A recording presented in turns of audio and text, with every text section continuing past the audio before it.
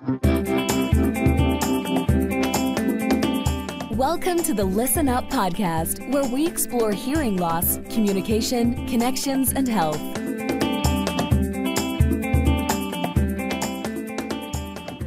Hey everybody, Dr. Mark Sims here. I'm the host of the Listen Up podcast, where I feature top leaders in healthcare. This episode is brought to you by Listen Up Hearing Center. I help patients to effectively treat their hearing loss so that they can connect better with their friends and family and remain independent. The reason I'm so passionate about hearing loss is because I lost my brother Robbie twice. First to his hearing loss from radiation to his tumor, and then when he passed away. I only care for ears. I'm the ear of ENT. I've performed over 10,000 ear surgeries and taken care of many, many more with hearing loss. I'm the founder of Listen Up Hearing Centers, and I'm the author of a book of the same name, Listen Up, A Physician's Guide to Effectively Treating Your Hearing Loss. If you want to learn more about that, go to listenuphearing.com. That's listenuphearing.com. Today, I have a great guest. It's Thomas Powers, PhD. He's got a doctorate in audiology. He's an expert audiology consultant and strategic advisor for the Hearing Industry Association. He received a PhD in audiology from Ohio University. He began his career as a partner in an audiology private practice and has over 35 years of experience in the hearing healthcare industry. He's published a lot, over 40 articles and 200 presentations on various audiology and healthcare topics, including technology and disruptive technologies. I'm really excited to have Tom on the show. Tom, thanks for coming. I appreciate you coming on the podcast. Thanks a lot, Mark. Appreciate it. Yeah, I'm looking forward to it. Yeah. So tell me a little bit about your pathway. I just kind of did your academic credentials, but tell me a little bit about the things that you are and kind of how you ended up where you are today. Yeah, I started off just being a science biology major early on in my career at SUNY Geneseo in upstate New York. Sort of thought maybe I'd go into dentistry or medicine or some biology related thing. Got to organic chemistry and did okay in the class. But the interesting part about that class was we had as many of us that took that class, an experiment where you had to go through a whole process, and then you take your results and a syringe and put it in a spectrometer, and your grade was DCBA. And I watched all these people ahead of me. This was, of course, about the Vietnam War time, so not get good grades and head up down to the bar. Fortunately, mine went just over the B, and I thought, I'm not sure I want to do this the rest of my career. It's a little strange. So I went back to the dorm and talked to some friends, and one of them happened to be a speech path major who ended up becoming the director of the department there at Geneseo. And so I looked in the school, looked at all the courses, et cetera, and went up and talked to somebody in that department and changed my major and finished up speech. Did 2 years in the public schools right after that, which was really kind of an interesting time. I just found the public schools to be, especially in speech, I guess, but in general, they're sort of interesting. But I didn't want to do that either the rest of my life. So I decided, let's go to the other side of the business, audiology. Ended up at Ohio University, started just to get a master's and then stayed on to get a PhD and did my master's thesis in speech processing with Sadanand Singh, who was a fairly well-known guy. He started, here in academia, but, ran 3 publishing companies. Finished up with John Shallop in electrophysiology.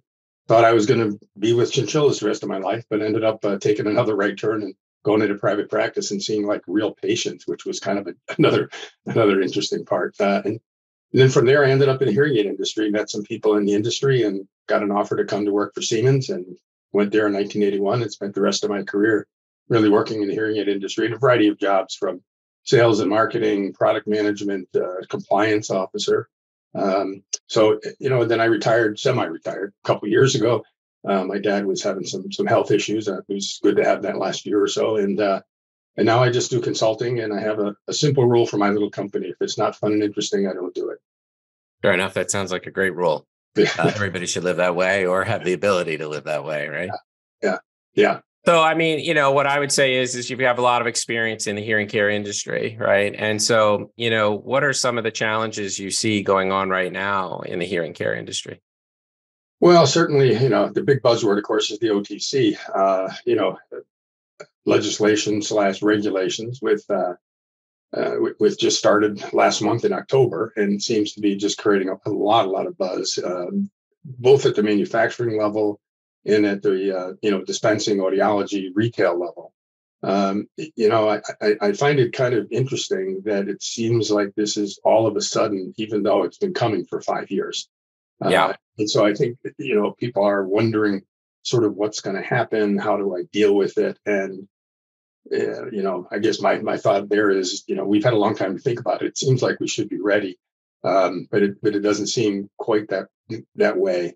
But both for consumers as well. I think there's an awful lot of confusion out there. I did a webinar a week or so ago for the Hearing Loss Association of America, and and there's just a lot of questions about where do we go, how do I get it, how do I decide what's right, what do I need, and so I think there's a great need for information out there for maybe for professionals, but a lot for consumers to sort of ease them in terms of their thinking about worrying about making a wrong decision, getting a device, and because they haven't mandated, of course, in the regulation, a return privilege be mandatory.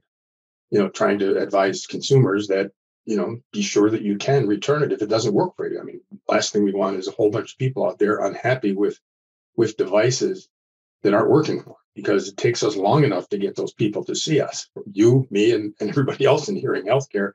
And we don't want to, push them out even further by not helping them get the right help that they need, whether it's a device or whatever it is that they need. Yeah, it's interesting. I don't disagree that there's a decent amount of confusion associated with OTC. I guess my comment would be, I think there's a lot of confusion, period, meaning, it's brought less clarity to an already murky area in terms of hearing health. To me, that's one of the net results in the immediate future. We'll see how it kind of pans itself out. Yeah, I think you're right. We all thought that there'd be a lot more clarity, I guess, after the regulations were issued, and it doesn't quite seem that way. There's still a lot of concern about all the technical requirements and all that was surrounding it, and even still with some of the state now regulations, the variability, it's going to be difficult. Now we got 50 states with 50 different regulations, and that's great if you only practice in one. But as we see the audiology speech path consortium stuff starting to happen, and people may want to practice across state lines if you live close, like in Missouri and Illinois or someplace. How do we all handle this? And so you're right. There's enough confusion to go around at a variety of levels here. And so, well, how are people dealing with that issue? I mean, so I'm in Arizona, I'm in Phoenix. It's relatively in the center. So at least I'm not dealing in my immediate care catchment with those kind of cross state issues. So how do people deal with that? Do they just get double licensure? Yeah, a lot of them are. But now, up till this point, I think as this, this consortium that is moving to get the final regulations, the last count, I guess there's 18 or 20 states, maybe a few more, in this audiology speech path consortium. So it's a consortium. I'm sorry to interrupt. Is that a consortium of states that are trying to make the streamline the regulations? Yeah, like a compact. I mean, it's very similar. You see it in other professions. One of my daughters is an RN, and so she's was a travel nurse for quite some time, and nursing has an interstate compact. I should call it the compact as opposed to consortium, but the interstate compact in nursing. And so, she was able to, a year or two out of school, said, listen, I don't have any things holding me down here, no boyfriend, other than my parents, of course, but go ahead and go out and see the country. And so, she could literally, get screened through the company. Yeah, it's pretty portable. Yeah, and just go work just about anywhere. Well, probably 30 states, 35 states. I mean, she was in Arizona, California, back in Boston, Massachusetts, for see her other sister, down to Savannah, Georgia, back, So it made it very easy because you're in that sort of, compact, where in audiology that it doesn't exist at this moment. They're in the process of defining the rules. So it would help those people that live, where you've got people crossing a state line. But up till now, yes, you would have to be licensed in both of those states or more, to be able to practice. I mean, some of the telehealth stuff eased up a little bit with with COVID and so forth, but there's still some restrictions on how much and what you should be doing across state lines, especially, when it really isn't close. I look at living here in New Jersey in the Northeast, we have a lot of people that certainly go to Florida or Arizona or places in the wintertime. And that isn't like across just the state line. Right. It's not. You're not going to New Jersey to Pennsylvania or to New York, right? Correct. And so I think that'll help. But again, we're still seeing how is that all going to work? And now one of the questions I have is for a lot of these new online, the direct to consumer, it used to be direct to consumer, but now is OTC companies who are going to provide support. If they're going to have audiologists in the support, they're going to have to get licensed in 20, 30, 40 states. So that's not only time consuming to take all the tests and everything else, but expensive, I guess, for the company. But I suppose that's part of the deal. Yeah, medicine's that way. I mean, I need to be licensed in each state. So, I think people think, I don't have a feeling either way that it should be a good answer, but that type of licensure is a state function, right? And so the federal government really doesn't have the ability, I believe, to supersede or override that. I mean, it's if people want an analogy, medical versus recreational versus no marijuana is a perfect example that's a state by state basis because it's regulated on a state level. Correct. And it's the same, in this area here. You have people who should be licensed in the state where they provide service or where the patient is, for example. Right. And you're right. It becomes important because you want to make sure that providers are competent to provide those services, and that's the way the state regulates that. The federal government can't preempt that, as the saying goes. Is there a universality about what the scope of practice is too? I mean, that would be one of the issues too. I think some states have a very what they can and can't do is highly specific in statute. Some it's not specific and it's very general. So it might be an issue. It's probably more aligned within the audiology part. This compact is audiology and speech, so they'll write rules for each portion. But it's more aligned there than, let's say, for hearing aid specialists or hearing aid dispensers, which are not part of this compact. That's a totally different group. But there you do see differences. I mean, some states you can see and help / treat patients with tinnitus. Other states, dispensers can't do that. Most anywhere, of course, states regulate, with children should see an audiologist and a physician as opposed to just seeing a specialist. So yeah, there are distinct scope of practice issues that come into play, but there's not a ton of difference, I would guess, in the states. There's part of minor differences that I've seen, but they don't. It isn't that you can and can't do balance testing, for example. I mean, most audiologists are capable within scope of practice. Whether you're trained to do it, that could be another question. Well, I mean, I think that's an interesting. I mean, the antithesis of that, which is I don't have clarity. Maybe you do. Is the difference between what the license allows you to do and what you need a license to do. Correct. Which are different. Like, so I'm not sure you actually need a license to perform balance testing. No, exactly. But, it's certainly within the scope of practice for audiologists to do it. For an audiologist, yeah. Well, I mean, they have a very broad scope of practice. It's just what is uniquely, right? And so and I think that's where just my opinion, but it seems like some legislatures have stayed very vague because they don't want to get into the scope of practice issues because it changes. Absolutely. I mean, you think about what audiologists did or didn't do. I mean, when I started in practice in 1977, the ASHA, which was the only regulatory entity, if you will, association, not regulatory, I guess, but the only professional association. Professional organization, yeah. Yeah. You couldn't fit hearing aids and make a profit on the device. It was unethical. And then there was a change in 1978 based on a Supreme Court ruling with architects where they could bid on a project and then be involved in the construction, which is sort of analogous to doing the testing and fitting the hearing aid. And so, we had to be totally unbundled in those days. Every single thing had a line item, the hearing test evaluation, the cost of the device, the dispensing fee. Now it's all bundled, for years. And now today we're talking about unbundling again. And so the clock is, the pendulum sort of swings back because, both OTC as well as insurance and a lot of other factors are looking at what's in that bundled price, and how do we, and not only give transparency to consumers, but also how is that just going to work as we move forward here. So I think we'll see a move toward unbundling, which is a whole other topic, but yeah, it comes back to the scope and how you deal with patients and billing and insurance and all that stuff. Yeah. No, I think it's a challenging thing. I think it's interesting because if people looked at other unbundled things like building a home, they'd be surprised how much of that's actually labor. Yeah.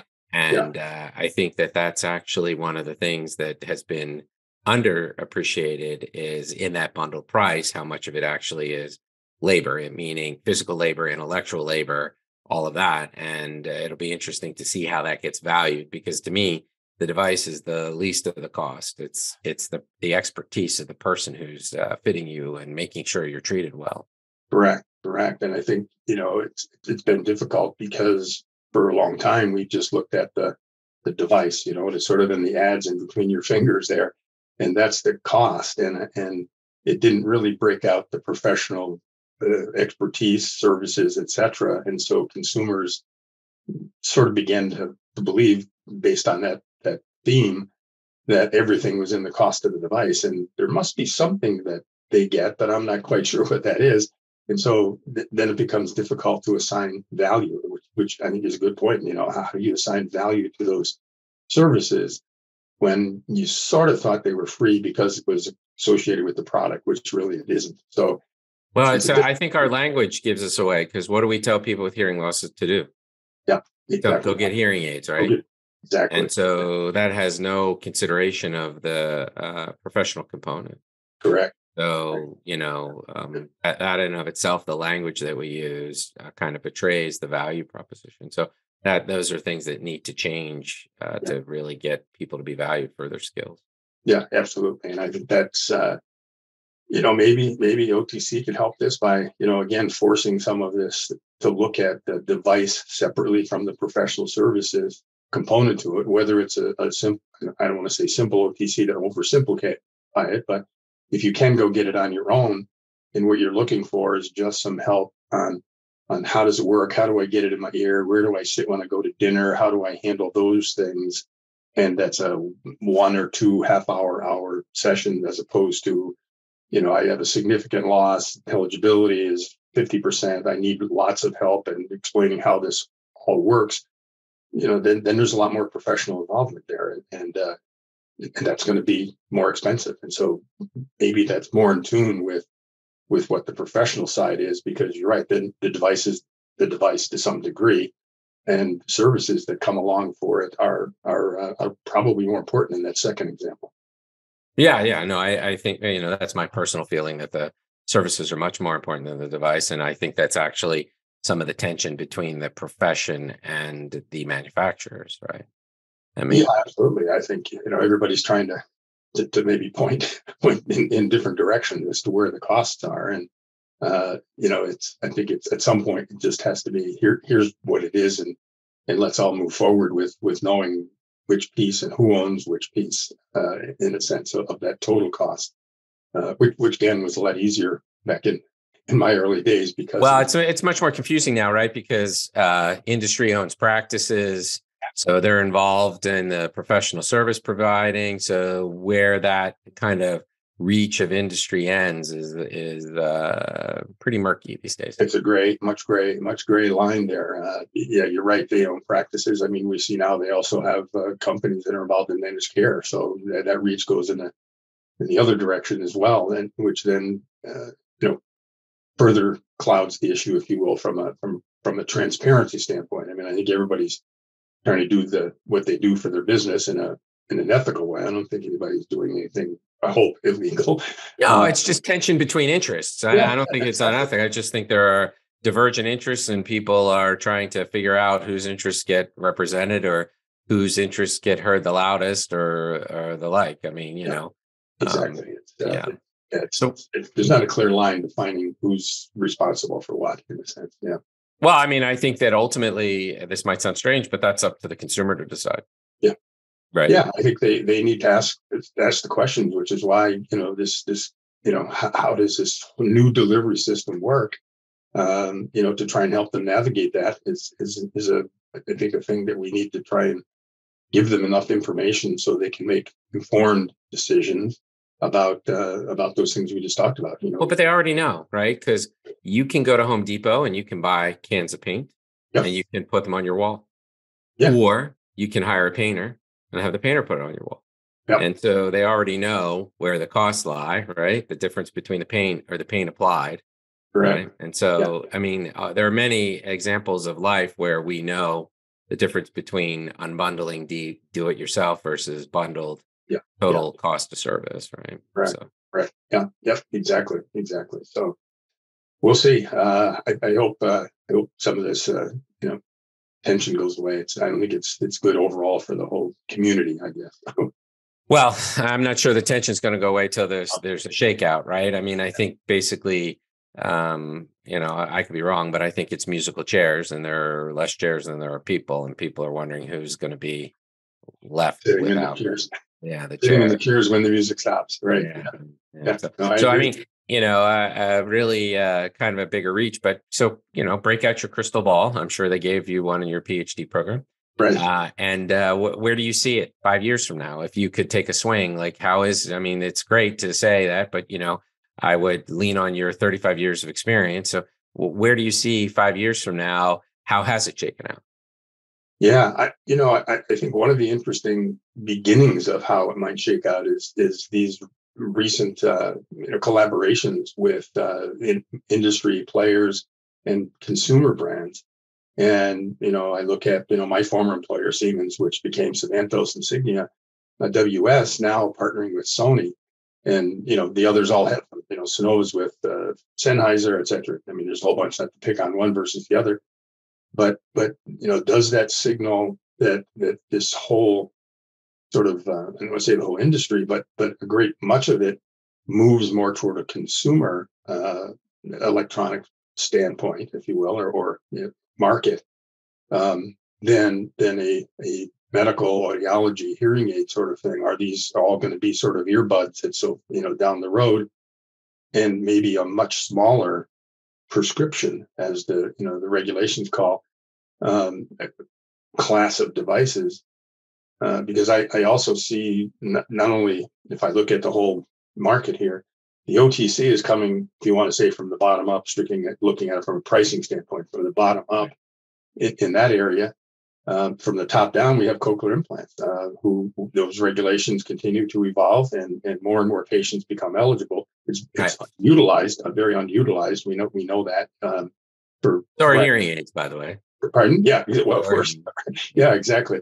And so it's going to be interesting to see if those two market forces squeeze what's into the middle, for the existing big five, and we'll call them. Is there enough room for the big five there? I think there could be, but we need to get all of those people who aren't using devices today and or implants into the market, so that there's more. The pie is bigger, and everybody keeps. So you're talking about from a industry point of view. Correct. That the number of potential patients is getting squeezed from the bottom and the top. And so how many are left for them to actually get their hearing aids in their ears is going down. Yeah, that's a fascinating. Right. Yeah, it could be. I mean, I think, if they all play and are successful in the OTC part, I mean, we only have Sonova playing in the implant side right now, because, Demont and Oticon got out of there. They sold it to Cochlear. So are still selling, but yes. We're still, yeah, right. But industry, those things take a long time. Let's just put it that way. Yeah, exactly. It moves. The press release is one thing, but what happens afterwards? But yeah, so I think there's a potential for those kind of things to get squeezed from either side. However, if they're successful helping consumers come into this new OTC space, if we look at the 40 to 50 million, depending on whose number you believe, in the United States, with on average, 10, 12 million people wearing hearing aids. I mean, we sell 4 million a year that's units. So 2 million, if you say most of them are binaural, it's 1.8, but let's, for math purposes, 2 million new users every year, 5-year average life. It's, you can sort of do the whole bunch of math, but, we're only getting 25-30% of the people in. If we had a lot more of them, there'd be a lot more room for those players to play in that pool of potential people to wear hearing aids. So, I think it's going to be interesting on the retail side. I mean, retail meaning professional audiology side.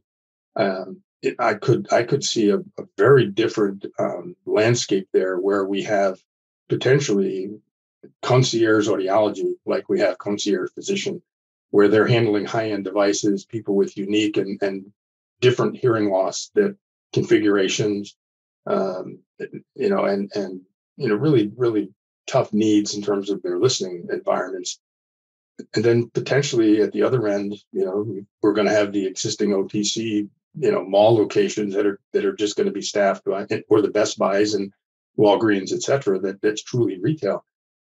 Which again goes back to the same sort of analogy with the manufacturers. You've got sort of a high end and a low end, and what's sort of left in the middle is to me a little bit where that's unclear as to who's going to win and who's going to survive there. Well, I mean, I guess the challenge to the providers is if you offer a similar experience to what the OTC will deliver, yet you're, 4, 6, 8, 10x that cost, it's going to be that's a tough go. I think is the real answer. And so exactly. It'll be interesting to see. I mean, I think the one thing that's a tough dialogue is as you know, there's places in Europe where hearing aids are free, and the market penetration is not substantially greater than the United States, which I think means maybe we don't know the total root cause of why people don't pursue hearing loss, although the goal of OTCs is to say that it's cost. And so it'll be interesting to see. Yeah, exactly. I just they're giving a talk at the European meeting, and that was a big part of discussion among some of the people I've known there for years. Is is this going to move the needle? Sort of was the question, and I don't know that yet. So, but you're right. There's maybe a little bit higher penetration if you look at some of their data. Couple of percentage points, though. It's nothing like you would. Huge. No, you're talking nothing like you're going to say, "Wow, that is the linchpin or the keystone to this issue." Exactly. I mean, So yeah, it goes beyond cost. I mean, we've got stigma, we've got all kinds of issues there. Form factors, people don't want to use them, makes them look old. The list goes on and on. Right. So it's not just the cost. And when they're free, everybody, we'd all like to have lines outside our door when we open up, say, "Fit me first," but that doesn't happen even over there. So yeah, so I think it's a lot more than a lot more things going on that we probably don't understand. I think the stigma issue is a big one. We had a lady who came to a focus group one time. We asked her, the moderator said, "How do you feel that you've been diagnosed with hearing loss?" And they went around the room, and everybody was supposed to bring a picture of how they felt. And people had sad faces and crying. And when she turned her picture over, she showed a picture of a casket, which was pretty profound. I was behind the glass, watching it. And I mean, it sort of stuck with me. And you realize for some people, that this is a pretty traumatic event. Sure. And maybe, for this person, as much as the cancer work, I mean, it was pretty profound to have her sit there and say, this is how I feel. So yeah, there's a lot more going on. Not to dwell. Well, that would tie back to my comment about confusion. Yeah, exactly. Right? And so that to me represents a very significant symbol of her confusion. So this is great, and it'll be interesting to see and revisit with you at some time point and see, where things have end up relative to what you're saying. I mean, I know that people are watching on a day-to-day basis know that the regulations, but it'll be interesting to see how long that takes for it to impact Main Street America, right? To really get out of the meeting rooms and the corporate meeting rooms and the chatterbox and get out to really when does it have an impact in the real, in the day-to-day operations. Yeah, absolutely. I mean, today it's a headline a day about OTCs. We all get our alerts in our mailbox, and it seems like every day there's a new newspaper or some local news organization doing something about OTC because it's it's just interesting and different than bad news about things going on in their community. Yeah. So you but I think the news represents the ambiguity, right? Yeah, there's a lack of clarity for the news, right? It's not like, because, if it were clear, they'd run the story and it'd be done. Exactly. You need one, and here it is, and everybody go for it. And that's not what's happening. But Tom, I always ask, what's your favorite sound? I guess my favorite sound is really listening to grandkids. I love listening. That's when I hear that sound that they walk in the door. My own kids, certainly when they were small, but I think that to me is just something that you just never get tired of listening to. Sure. When they were here during COVID, my grandkids were here because my nurse, I mentioned earlier, my daughter's a nurse. She was working at, a lot of COVID, and so they come here for their school, and they get logged in, and in the morning, one morning I came upstairs to her little desk that we set up for her, and I said, "Are you logged in? Are you ready to go? The IT guy is here," thinking, and she looked up at me. The 10-year-old looked up at me and said, "Grandpa, you're much more than the IT guy to me." And that's something for a 10-year-old to think up. Yeah, that was nice. That was great. Yeah, that was really great. When you hear those kids think up those kinds of things, and just and in the old out of mouth of babes, sometimes you really it's just a cool thing to listen to them, because sometimes they know a lot more than we think, and they don't have all the biases and the filters, right? Absolutely. So everybody, this is Thomas Power, Dr. Thomas Powers. He's a PhD, but he's a consultant in the audiology space. Tom, if people wanted to get a hold of you or talk to you, how would they find you? Yeah, my email address is Dr. DrTompowers, Dr. Tom Powers at Comcast.net. That's the easiest way. Just shoot me an email, and I'm happy to respond and answer questions, and give you my opinions. They're almost always for free. That's great.